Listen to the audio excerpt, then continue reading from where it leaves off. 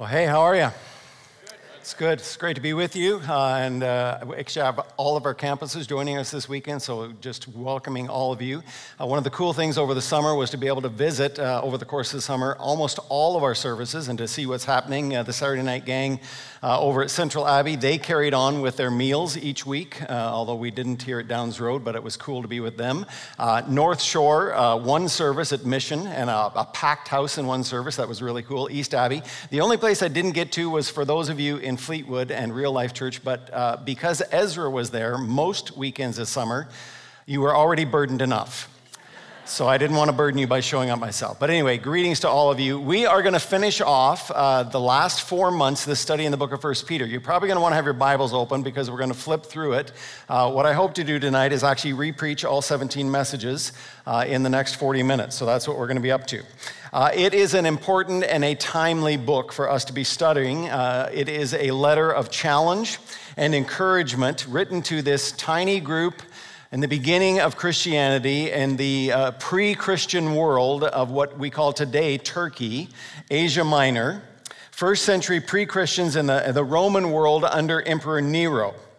And if you were to summarize this book down to one sentence, it might put it in a question this way: how do we live Christianly in a world that may or may not affirm our beliefs? That would really be a great summary of this book, written to that first century and also written to us in the 21st century. How do we live Christianly in a world that may or may not affirm our beliefs? And so as we come to the close of this book, Peter gives one final shot of encouragement to stand firm in what we have learned to know about who God is.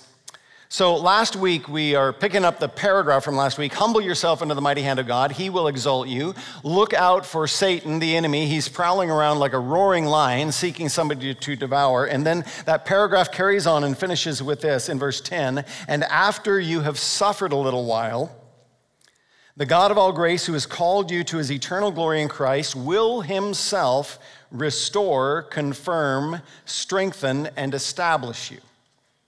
To him be the dominion forever and ever. Amen. By Silvanus, a faithful brother, as I regard him, I've written briefly to you, exhorting and declaring that this is the true grace of God. Stand firm in it.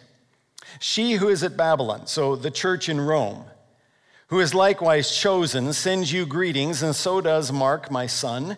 Greet one another with the kiss of love, which Pastor Freddie has taken seriously, if you've met him.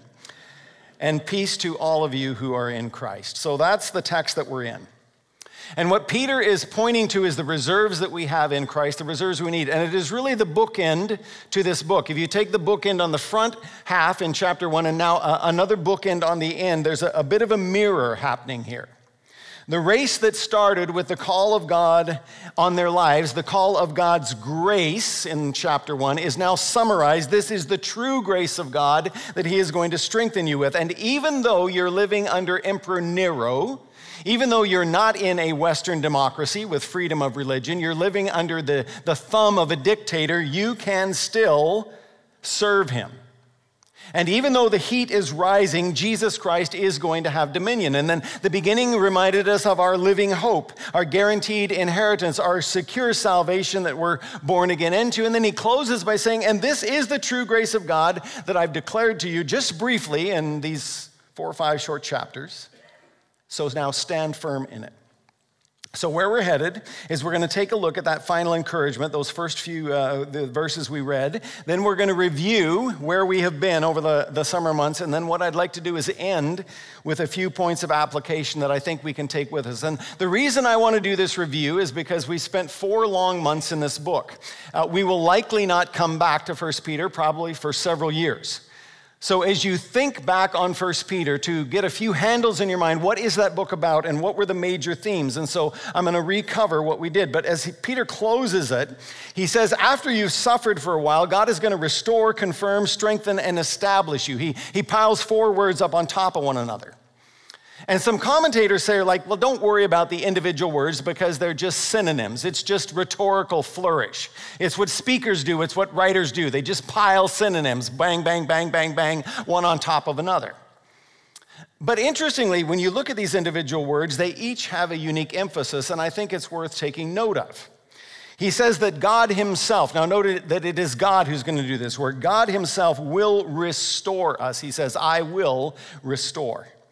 That word typically means that I will supply or equip. The common usage, one of the common usages, was the mending of fishing nets, which I think is pretty interesting when you think who's writing this. It was Peter.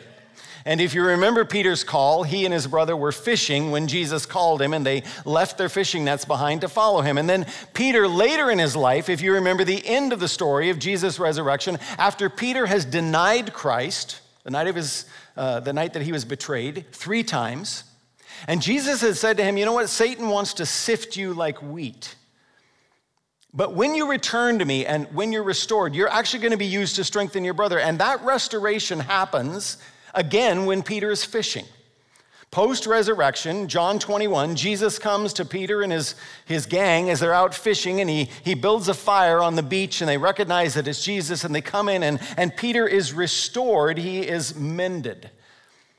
The restoring work of God in our lives. One of the most beautiful promises in the Old Testament is in the book of Joel, where after a time of God's judgment and the people of God, he gets this promise, this invitation. The Lord says to them, yet even now, return to me with all your heart.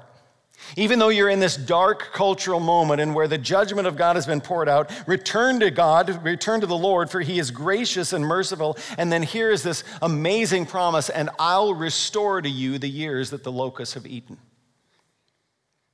Like many of you could tell stories of the years that were lost because of decisions that you made, walking away from the Lord or whatever it may be, and then on your return to the Lord, how the Lord in his favor and in his grace actually restored those years that were wasted.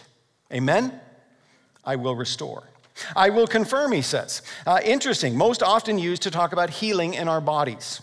The fact that the frailties and the infirmities of life, the disabilities and the sicknesses that we all inevitably deal with as we make our journey through life. That's most typical in the medical world, so common. Your body needs a bit of a boost in its healing. And so the sicknesses that we face in this life, in the spiritual sense, I will confirm, refers us that God makes up for our weaknesses with his strength. He makes up for our frailties with his strength. I know you're suffering. I have suffered with you. My grace is sufficient for you. One of the most famous texts is Paul talking about his thorn in the flesh. And the Lord is saying to him, don't worry about it. My power is made perfect in your weakness. My grace is sufficient for you even in this trial. The third phrase, I will strengthen you. This one's particularly interesting because the Greek word is the English word steroid. That's interesting, is it not? In other words, I'm going to inject some strength into your life. It's a medical world. So common. The body needs a little bit of help in healing. There's some injury that you've experienced. There's inflammation. There's aching joints. There's arthritis. Maybe you have a torn meniscus, whatever it might be. And the doctor says a shot of cortisone is going to do you wonders. Insert some steroids in. More infamous, of course, in the athletic world are those athletes who take performance-enhancing drugs. Steroids, right? We've seen way too many stories and heard one too many of athletes who've accomplished some great feat and then only later. I think back to Ben Johnson, who lost his Olympic medals because he failed a drug test. One of the guys that so disappointed me was Lance Armstrong. Cyclist who, worldwide fame, he won 7 Tour de France's. What made it amazing was not that he won 7, which was an accomplishment, but in the middle of those, he had a battle with cancer, and he was out of cycling for 2 or 3 years as he fought cancer. And then he had a clean bill of health, and he trained again, and he went back and he raced again, and he won 7 Tour de France. Woo, you're the man! Until we found out that it was propped up with artificial steroids, right? To take it in the positive, I love how Eugene Peterson adapts this concept in Hebrews 12 when he paraphrases it in the Message. So Hebrews 12 is, of course, on the heels of Hebrews 11, all the great men and women of faith who've gone before us, the hall of faith, Hebrews 11. And then it says, but not just those, thinking of them, the cloud of witnesses, but also get your eyes on Jesus. So sure, all the saints that have gone before us, that's great, but fix your eyes on Jesus, the author and perfecter of our faith, who for the joy set before him endured the cross, despising the shame. Get your eyes on Jesus. And I like how Peterson paraphrases it, the next verse, when he says this: when you find yourselves flagging in your faith, go over that story, the Jesus story, again, item by item, that long litany of hostility he plowed through. And then here's our key phrase: that will shoot adrenaline into your souls.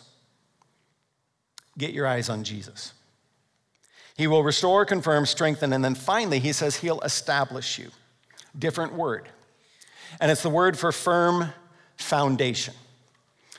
So most of you know that Carolyn and I lived 8 years in Vancouver, just up the hill from Granville Island. One of the favorite things we did was just simply to walk the city, like miles and miles and miles, walking the city. And I really enjoyed standing at the edge of those skyscraper holes and looking down as they dug down and down and down and down, it seemed, into the ground. And then it took months to get, with concrete and steel, up to ground level again. And one builder explained to me that in the building of a skyscraper, you can divide it into 3 pretty well equal parts. 1/3 of the time is spent underground.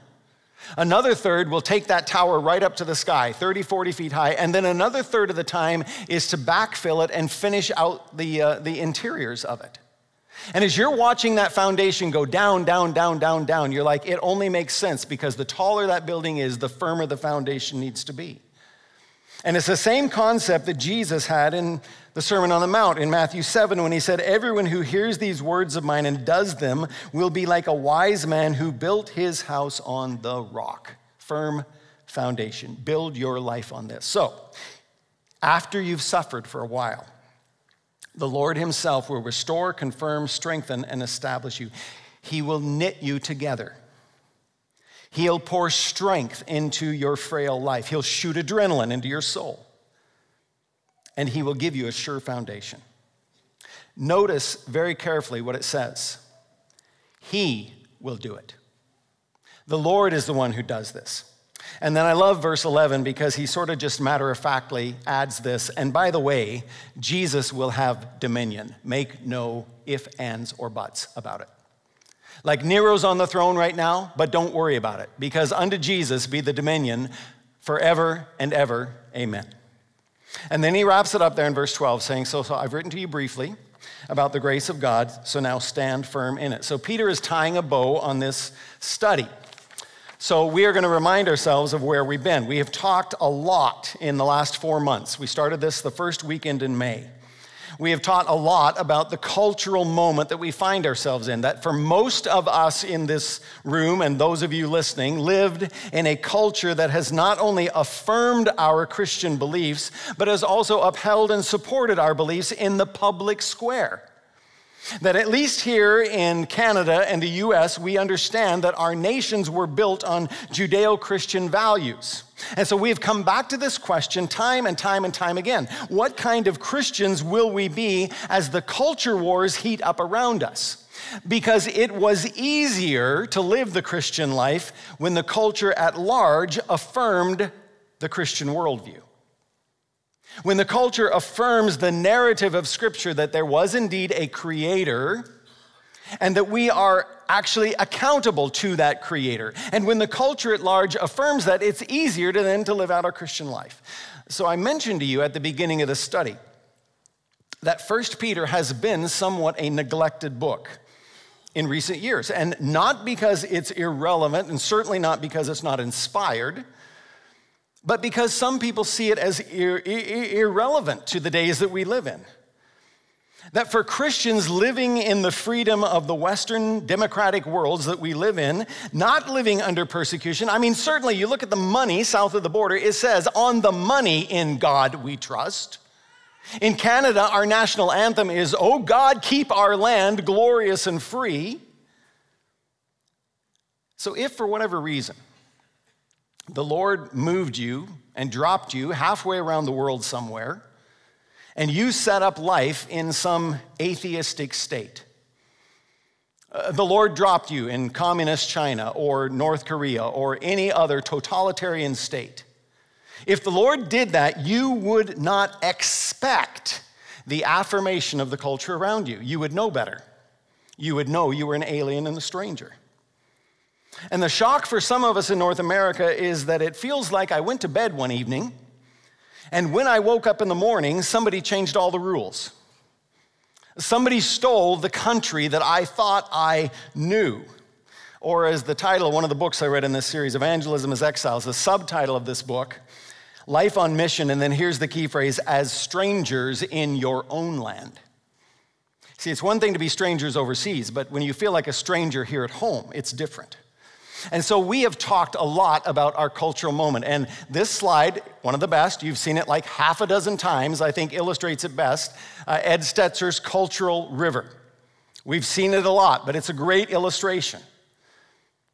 That there was a time 40 to 60 years ago, on the left-hand side of that screen, when Christianity was in the majority, it was in the mainstream, but that there has always been a cultural divide in North America. You were always free in North America to not be a Christian, to embrace some other theological frame of reference, to embrace Buddhist theology or Islamic theology or Mormonism or Jehovah's Witnessism or atheism or just nothing at all, that there was always people who claimed something other than Christianity, but they were somehow on the other side of this cultural divide. And the majority stream was made up of these three groups: convictional Christians. The core Christian beliefs were held to be true, actively engaged in a local church, worshiping, serving, and loving those convictional Christians living out their faith. And then congregational Christians, a whole group of people who maybe not were active in their church, but they would identify, sure, I'm Presbyterian, I'm Methodist, I'm Mennonite, I'm Baptist, I'm something. I'm a member of my church, in fact, and I go there when it's convenient. Certainly, I go there at the important seasons of the year. I am there every Christmas and Easter, guaranteed. Maybe Mother's Day, maybe Thanksgiving. And we're there for the important events in our life. When babies are born, when we have a wedding, or if we need a funeral, then we go to the church. The church is there for hatching and matching and dispatching. We like our church. And then cultural Christians were those who were not attached to any particular church or denomination, but they lived in this cultural stream. And they would give a nod even to the 10 Commandments. Doesn't sound like bad ideas. Seems okay to me. And the Christians in my neighborhood, they're nice people. They do some good stuff. I'm okay with it. And what religious sociologists call those two groups in the middle is sort of this great deep theological term, the squishy middle. Nominal Christianity. And how it is rapidly disappearing. And that being said, Carl Trueman reminded us of this, that every age has had its darkness and dangers. Every age, not just ours. And the task of the Christian, and I like this quote, that's why I've given it to you 2 or 3 times. The task of the Christian is not to whine. Turn to your neighbor and tell him that. Your task is not to whine about the moment in which he or she lives, but to understand its problems and to respond appropriately. That's our calling.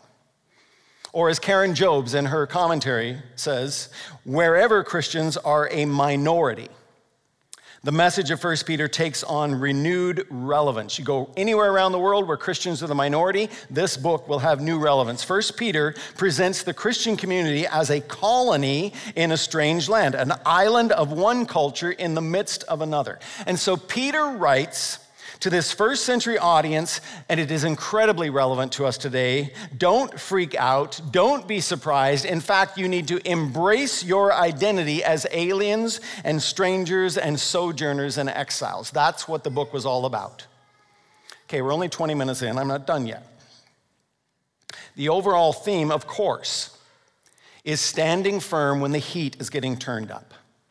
The theme of suffering for the cause of Christ.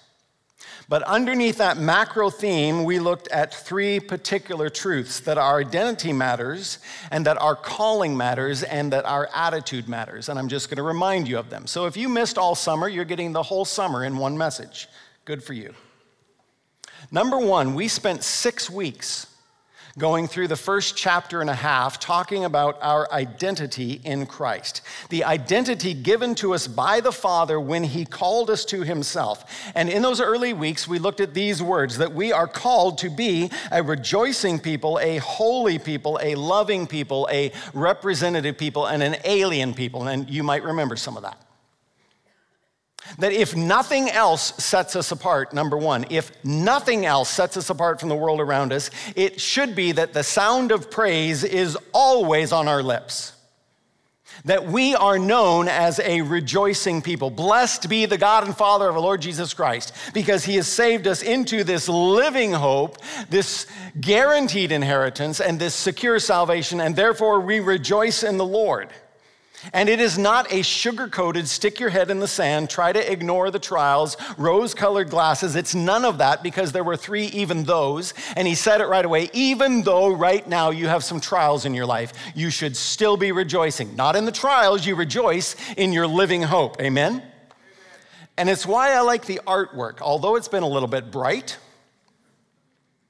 I like it. When we talked about it, so Dakota and Adam, we were talking about 1 Peter. What should the artwork behind it look like? And it could be very dark and foreboding. In fact, we talked about that. Oh, culture's going to hell in a handbasket. You know, let's put up a tornado or a cyclone or some dark storm clouds and lightning bolts. Let's make it all dark colors. Or we could grab the metaphor in chapter 1 that, you know what, tomorrow morning the sun is going to come up over Mount Baker. And Jesus is still on the throne. And as we do life in the Fraser Valley, and as we live out our lives, we do so with an optimism that we live out of a living hope. And as much as dark storm clouds come our way, that is not our focus. Our focus is on the living hope and the bright future that we have. We are called to be a holy people. Not a holier than thou, and certainly not a prudish Puritanism that says you can never laugh and you can never have fun as Christians, but this sense of otherness, this set-apartness that God is so completely other. And it goes to this sense of awe at the high price of our salvation. So if you look at chapter 1, verse 15, that's where this whole chunk began. As he who called you is holy, be holy in your conduct. And then verse 18, knowing that you were ransomed from your futile ways, from your forefathers, not with perishable things such as silver and gold, but with precious blood, the blood of Christ. That the high price that was paid, who would love us in such a way? If you have ever received an amazing gift, you will know the sense of awe that you live with. On an incredibly much lesser scale, years ago, maybe 20 odd years ago, Carolyn and I, back in the day, you remember the show Extreme Home Makeovers? You remember those? Carolyn and I were actually the recipients of one of these. And the long story short is we lived in this 60-year-old house, and we year by year were working on projects in this room and that room and bathrooms and countertops and blah, blah, blah. And then we had a flood in our basement. And we got a little insurance money, and we're like, we're done with it. Let's just hire a contractor, get it done right. Whatever the insurance doesn't pay, we'll put it onto the mortgage. A guy from the church came over, looked at the basement, said, I'll come back. A week later, he comes back, and he's got a set of plans. And he rolls them out and he says, look, here's what we want to do in your basement. This room needs to be moved there. The washroom needs to go there. As he's talking, I'm going ka-ching, ka-ching, ka-ching, ka-ching. And he goes, and as out your house, I noticed that the roof is sagging. We need to rebuild your trusses. And I'm going, oh my goodness. And then he goes, and by the way, I just came from a breakfast meeting with about 20 other guys in the church, and each one of them put a little money in the pot and they want to pay for it. And Carolyn and I were in tears. And long story short, we left for 2 weeks of vacation, and I guess every trade in Kelowna descended on our home. And by the time we got back, that basement had been completely redone. And I will tell you this, that every time I walked down into that basement from then on out, I had a sense of wonder and awe at the great love that these people had toward us. And it was only dollars and cents. That people would love us so much to actually give us a gift. And it's like, if God loved us so much that he purchased our lives, not with silver and gold, but with the precious blood of his Son, should we not then stand in incredible awe? A holy people. A loving people that needs no explanation. They'll know we're Christians by our love. A representative people. We talked about the priesthood. And we know what priests do. They bring God to people and they bring people to God. And yes, Jesus is the high priest, but we are told here that we, as God's people, act as a priest to our nation, that we act as ambassadors. We plead with people to be reconciled to Christ. And then finally, that we are called as an alien people and that we are to embrace this experience as exiles and strangers, that we embrace this identity and that we get comfortable with a sense of ambiguity and strangeness. In other words, you never expect to feel completely at home here because it's not your home. And that our number one goal should not be somehow to fit in, or to blend in, or to be hip and cool and with it, because to be accommodated to a dying culture is to be a dying person, right? So our identity matters. And secondly, we talked about our calling mattering. Peter talked about it in 4 different ways. The overarching theme, obviously, our call to salvation. And this comes up several times in the book. The book opens talking about our salvation as elect exiles. Chapter 1, verse 15 talks about he who has called you. Chapter 2, verse 9, he's called you out of darkness. Chapter 5, which we read, verse 10, he's called you to eternal glory. All of those callings refer to the call to salvation. So that's the overarching calling. But within that call to salvation, he specifically says you're not only called to salvation, you're called unto some other stuff. You're called to speak, you're called to follow, you're called to bless. Chapter 2, verse 9, the one who called you so that you can proclaim the excellencies of him. Chapter 2, verse 21, as Christ has suffered, you are called to this, to follow in his steps, to embrace the family identity. And then chapter 3, verse 9, when you're reviled, when people are hurling insults at you, instead of reviling them back, it literally says, you are called to bless. They can heckle you all they want, but you don't heckle back. You bless them in turn. So we want to know what our mission is. We want to know what our calling is. Well, of course, we have the entire New Testament. But if we limit it just to 1 Peter, we would say, well, at least we know that our calling is to speak and to suffer well and to bless the people around us. And then that leads us finally to the attitude, and that our attitude matters. And this is where this book got intensely practical. How should we live out our lives? So we are supposed to be rejoicing, holy, loving, representative, alien people, but how do we live it out? With this countercultural attitude of humility and submission. And he illustrated it in 3 specific ways. How do we respond to governing authority? And that is a provocative text, not just given the time that we live in, but it was provocative in the 1st century because Nero was on the throne. Remind yourself, this was not written to a free Western democracy. This was written to people who were under the thumb of the so-called Pax Romana, which means you have peace as long as you don't in any way push back. And Peter said to them, you know what? Honor the emperor. Honor Nero? Yes, honor the emperor. How do we interact in our work lives? Masters and slaves, or the comparison is in our day, employers and employees. And then finally, in our families, and in particular, he illustrates it this: what would a believing wife do if her husband was not a believer? How should she live in that household? And so we talked a lot about our identity and our calling and our attitude. But beyond all of these is this theme. It is an overarching call of the New Testament to go into the world and make disciples. And then this text would push us to say, well, how do we make disciples as exiles and strangers? Or if you put it into our modern language, we might ask the question this way, or state it this way, that we are called to live on mission while in exile. It's still our call. We are called to live on mission while we are in exile. So at the end of 4 months, the question might be then, how should we live? And I hope that this study has encouraged you.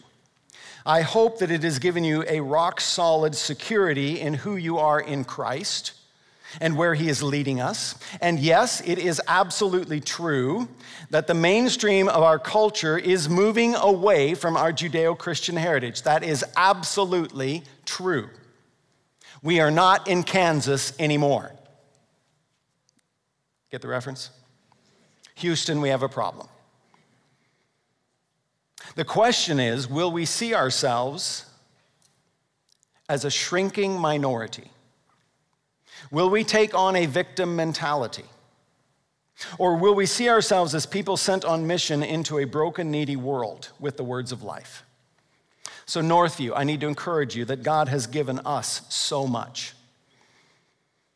And frankly, our time and place is a little bit of an anomaly, even in Canada. This place we call home, those of you in Fleetwood, those of you in Mission, those of you in Abbotsford, many driving from Chilliwack, Maple Ridge, the Fraser Valley. The Fraser Valley is a little bit of an anomaly in Canadian culture. There is still a Christian memory here that is not strong in other parts of the country. And so the question is, in this moment of time that we live in as a church family and as individuals, will we leverage what God has given us in this moment for greater kingdom advance? Will we take advantage of our situation? Will we not shrink back? But instead, will we actually pour more time and more effort and more prayer and more resources into making more and better disciples and more and better leaders and hopefully planting and replanting more and better churches? Will we take advantage of the moment that we have right now? And the question, of course, is, can we stem the tide of culture? Well, only God knows that. Historically, however, we know there have been times where God has turned it 180 degrees around, and He might. But what we do know is that if we're not dead, then He's not done with us yet. Amen. Right? Check your pulse just for a second. If you're not dead, He's not done with you. Amen. We also know, according to this text, that Jesus will have dominion. And that should be a huge amen. So I read a couple biographies over the summer, and one of them was James Houston's autobiography, and I got to throw his picture up here because the guy just encourages me simply to read about his life. He's 99 years old. If he makes it to November, he'll turn 100. He identifies himself as a joyful exile. Now, he actually wrote a book a few years ago by that title. That's not his autobiography, but a book by the title. But he calls himself an exile, but a joyful exile. That we live here for this time and place, as long as God gives us health and strength, and as long as up to 99 years, I am going to live as a joyful exile. Or as Stephen Pa said in his book, we can fully understand ourselves as being strangers in a post-Christian culture and yet not be depressed about it. We are not left here to simply endure. We are meant to thrive, brothers and sisters. And we are meant to have an impact, and we are meant to live on mission. So I want to wrap it up with 5 very practical pointers.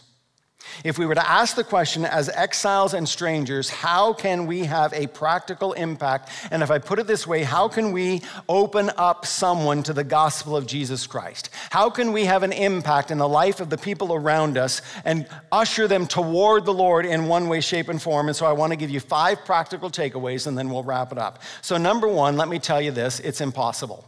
Does that encourage you? I had to start there because we need to start there to know that only God can do this. It is only God that will move a person toward Himself. Jesus said it Himself. Nobody comes to me unless the Father who sent me draws them. Not by might, not by power, but by my Spirit, says the Lord. When you're dead in your sins, what do dead people do? Nothing. God makes you alive. So there is a work that only the Spirit of God can do in changing a cold heart into a warm heart, a hard heart into a soft heart, taking a dead person, making them alive, a blind person and making them see. And so what does it motivate us to do? It motivates us to pray like crazy. Because you're like, Lord, we can't do this, but you can. And so, Lord, would you move in the lives of people that we know and love who are far from you, and would you do what only you can do? And if we did nothing more than simply pray, what might happen? I think I told you this story before, but we were in North India a number of years ago. Try to make it short. Medical doctors and church planters. When we were there, the church, about 200 strong, was packed out. They were hanging from the rafters. We had lunch with them, and they said it wasn't always like this. For the first 20 years of our ministry, somebody had come to faith, and then somebody would persecute them. They'd fall away. A few would come to faith, they'd get persecuted, fall away. We were ready to give up. And then at about the 20-year mark, this team from YWAM showed up in our village for an entire year, and they did nothing in our village, but they lived up in that house on the hillside overlooking the village, and they prayed over our village. They played soccer with the kids. They did not evangelize. They didn't mention the gospel. They simply were there, and they were prayerful for 12 full months, and then they left. And the next year, it was as though heaven had opened over our village. And by the tens, and then by the 20s, and ultimately by the hundreds, people started coming to faith in Jesus. Lord, what would the Lord do if we would begin to pray like that over the Fraser Valley? Number 2, build relationships and stay in proximity. The assumption all the way through 1 Peter is that you're going to live good lives among the Gentiles, chapter 2, verse 12. And so the simple question is this: how many friendships do you have with people who are far from God? Just a simple question. How many friendships do you have with people who are far from God? Because most of you listening to this message do not need any more Christian friends. You need some non-Christian friends. How are you cultivating and investing in their lives? And not investing in the gospel and sharing your faith, but simply investing in their life as a friend, in proximity. Number 3, yes, indeed, we do have to live differently. And I've mentioned this many, many times. Christians do everything the world does, do we not? We do education, we pay mortgages, our cars break down, we raise kids, we have sex, we pay our bills, we make little money or lots of money. We do everything the world does, do we not? But we do it differently. We do it according to the principles of this book that are our roadmap for thriving. And so we live different lives, and so the world should be able to look at us and say, you know what? What's different about you? This week we had an evangelism training event with Bill Hogg and Andy Steiger, and one of the lines that stood out to me in that evening was this: live your life in such a way that it demands a gospel explanation. Number 4, listen for evidence. This one came to me years ago reading Henry Blackaby. It really, really helped me. He said, you know what? If it's true, if the scripture's true, and that's an absolute full stop, yes, it's true. Romans 3 says, there's none righteous, no, not one, and no one seeks for God, no one looks for him. That's a resounding text. Amazing. No one looks for God? Well, the scripture says so. So Blackaby says this: if somebody is asking you a spiritual question of any type, shape, or form, it is a sign to you that the Spirit of God has started to work in their life. Because they would not ask you a single spiritual question, because no one seeks for God on their own. And the only way that they're even asking that beginning spiritual question is because obviously the spirits begin to nudge them. Now, does it mean you dump the entire evangelical truckload in the next conversation? Maybe not. They might be 10 years from coming to faith in Christ. There may be many steps along the journey, many links in the chain, but it is a sign to you that the Spirit of God is at work. And then finally, ultimately, the gospel does need to be spoken. And we should be ready when the opportunity comes. And in 1 Peter 3, he says, be ready to give an answer for the hope that is within you with gentleness and respect. And so the question is, do we know a basic gospel presentation? And we have said this to you many, many times. If you can memorize just 4 little words, you can remember enough to trigger in your mind the entire gospel story. If you can just remember creation, fall, redemption, and restoration. All you need to do is just those 4 words. If you can remember those 4 words, they will trigger the rest of the story in your mind. Creation. Tell me about the Creator. Tell me about how this all came about. We are not a cosmic accident. That is what we believe. Fall. We rebelled against the Lord. Tell them that story. Redemption. Jesus came to do for ourselves what we could not do, right? And restoration. We look forward to the living hope, a new heavens and a new earth. Do you have a simple gospel presentation in your mind that you can share when they ask? So, 1 Peter wrap up. Ours is not to whine about the times that we've been given, but to be faithful in them. And he ends with one last shot of encouragement. After you have suffered for a while, he, King Jesus, will restore, confirm, strengthen, and establish you. And Jesus will have dominion.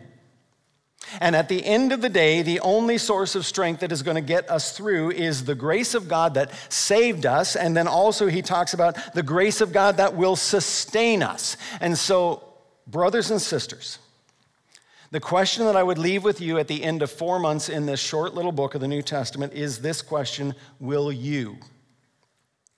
Will you in 2022, in Western Canada, in a 21st century post-Christian environment, will you stand firm? Will you stand firm for the cause of Christ? And the only way you're going to stand firm is if you lean on him. He will restore. He will confirm. He will strengthen. And he will establish you. So why don't you stand with me? All of our campuses, stand with me. I want to pray for you, and then the teams will come and lead us in response. Lord, it's been a good summer. 4 long months in this short little book that is seemingly so relevant to us today. As we tried to get in the mind of those first century believers in the pre-Christian world, when they were up against the challenges of the Roman Empire and an emperor who demanded that he be worshiped as sovereign, and they tried to live Christianly in that first century. And then we think about the day that we live in, and oh God, we cry for your Spirit to move across our nation. We don't want to have romantic rose-colored glasses looking back at the glory days when Canada was this wonderful place. Maybe it never was. But oh God, we long for a day when the Spirit of God is poured out in new and fresh ways. We long for a day, Lord, when you are going to be opening people's hearts, when you will soften hard hearts, when you will warm up cold hearts, when you'll pull back the veil the enemy has and that they will see. And Lord, we know that you've put some of that responsibility on us, that you have called us a royal priesthood, that we bring people to God and God to people. You've called us ambassadors, that we plead with people, be reconciled to Christ. So Lord, would you strengthen us when we're frustrated, when we're discouraged, when we feel beat down, when we got the trials of life, as Peter says, when you have suffered for a little while, oh God, then we need you. We need you to restore us, to confirm us, to strengthen us, and to establish us. Bottom line, Lord, we need you to hold us fast. So God, would you do that good work? Would you hold us fast? We ask in Jesus' name, amen.